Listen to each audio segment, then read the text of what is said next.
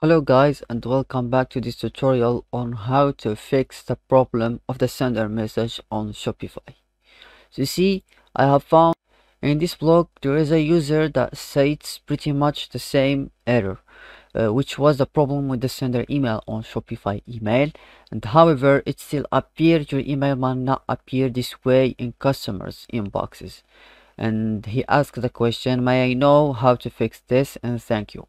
One of the Shopify staff that called Lilith provides many solutions, as you see here.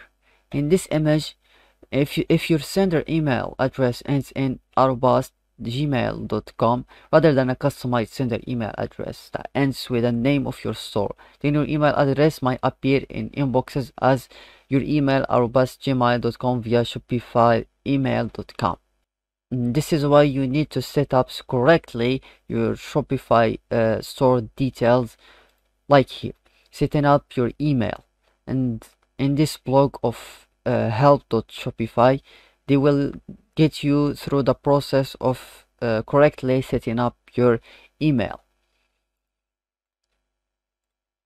Next, if your sender email address is DMIRC protected, then your email address must appear in inboxes as store name shopifyemail.com, and replies from your customers will be forwarded to your chosen sender email address.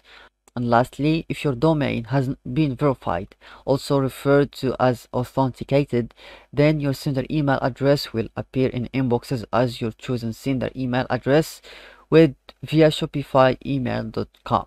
After it, and verifying your domain removes the via shopifyemail.com.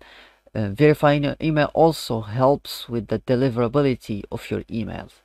And that's it for today's video. Thank you guys for watching, and I hope this read was helpful to you, and see you next.